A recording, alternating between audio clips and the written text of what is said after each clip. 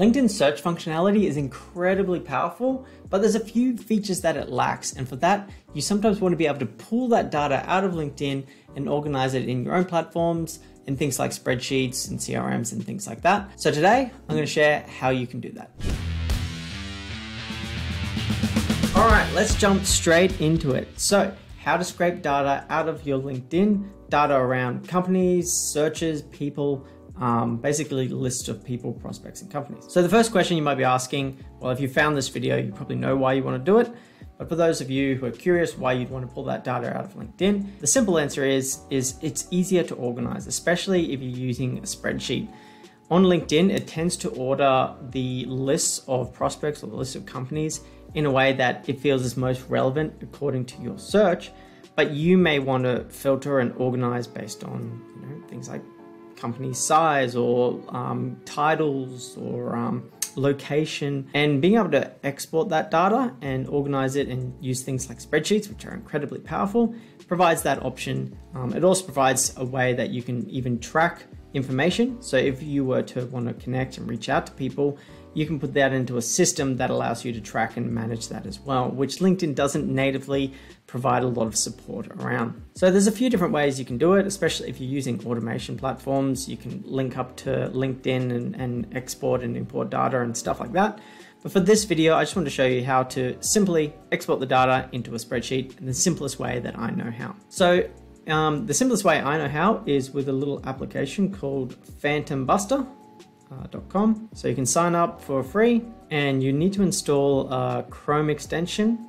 So it'll ask you to set up the Chrome extension once you're set up a free account. Let's quickly do that, see what's involved. And once it signs in, once it links up, yep, we've done that. We'll talk about how you can we'll go through an example of how you can actually do that. So we'll do it for a free search, but PhantomBuster it's fairly intuitive. The setup wizards are pretty good, and there's a number of different types of ways you can scrape that data depending on how you've actually built your list. If it's a list of people, if it's a list of companies, it will depend on the type of Phantom that you're going to use. For this example, we'll just use LinkedIn's free search capability. So let's build a really quick example. I don't know, ice cream. Thinking about ice cream. People.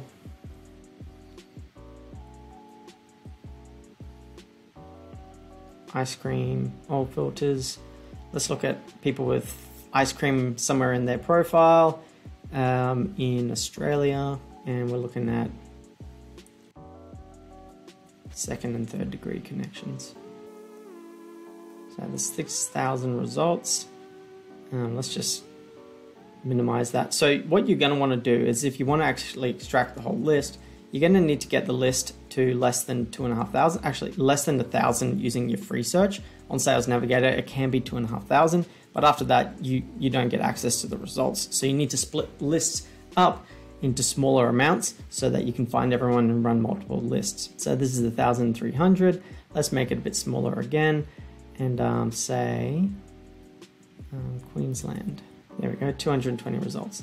Now, on your free search on LinkedIn, you can't actually save your list, but if you copy the URL, it'll have all the information around that search, and this is most likely what we're going to be using when we try and extract that data using PhantomBuster. So I believe I've set up PhantomBuster now. If I refresh that, hopefully that gets rid of that there. I'm just on the free account. And so let's go Solutions, LinkedIn Search Export. It's the first one, clearly the most used one. Use this Phantom, connect to LinkedIn. So if you're logged in on this browser, you can simply just go click Connect to LinkedIn, and it uses a LinkedIn session cookie to actually connect to your account. It's pretty cool. Save your search. There you go. So it says you can give it in the form of the URL of the single search. So that's why we save that search, and we paste that in here. It's a search on people, and we're only looking for second and third degree. And then number of columns, we don't need to change much there. Save. And now there is a limit to how much you can automate. Maximum number of search or 1,000 results. So that's why we built the list to be under 1,000. 2,500 if it's Sales Navigator. I do know what I'm talking about. The number may be increased depending on how warmed up your account is. Number of results to scrape per session. Let's just do 200. Number of results to scrape per launch. Number of spreadsheet rows to process per launch. Well, let's just do Number of spreadsheet rows to launch. Launch 1,000. Let's just keep it simple for this example. 100. Advanced settings. Name your file. Test example. Fields to keep. Oh, we won't worry about that. Launch manually. Notifications. No, we don't need that. And so you can set it up to launch automatically. Launch, and then you just got to wait for it to actually do its thing on LinkedIn. So there you can see that it's successfully authenticated and found the 100 profiles. And now you can download the results. I'm pretty sure it'll download as a CSV file, yeah. So most of you will probably have Excel. We just use Google Sheets. I'll open that up in Google Sheets, and there you go. Extracted all the data, and it's giving you, like, you can then filter on all the different columns so you can organize the data in a way that's useful to you.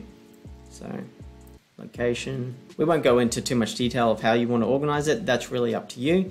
But I know a lot of people really want to know how to extract that data out of LinkedIn. So hopefully this is helpful. If you have a different type of search, you've got a Sales Navigator search, just go to Phantom Buster and find the one that's relevant to the type of search you're running and run through their wizard. It's pretty straightforward. It's pretty effective, and you can get started for free. It's pretty cool. So that's it. So if you've ever wondered how to extract data out of LinkedIn, yeah, there's no native way to do it. LinkedIn doesn't really want you to take that data away. So Phantom Buster is a great free way that you can start doing that. So I hope this video has been useful if that's something that you've been looking to do for a while now. If you have any questions, put in the comments below. As always, Brian Caswell here from b2bleads.com. Have a great day. Cheers.